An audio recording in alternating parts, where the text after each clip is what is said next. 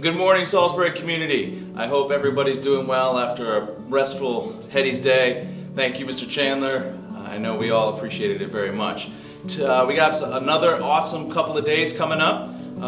It's a real Friday night, as you know, as you heard in chapel today. And there's some really cool things going on this evening, but also some really awesome programming tomorrow, which I can't wait for, and I know you guys are gonna really enjoy it.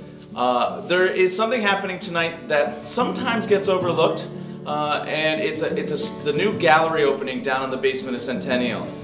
We have a new student show with all student work. It is awesome. Really proud of what's going on down here. We have a collaborative piece that's been in the works for over a year now, and it's amazing, and I can't wait to show you guys the final product.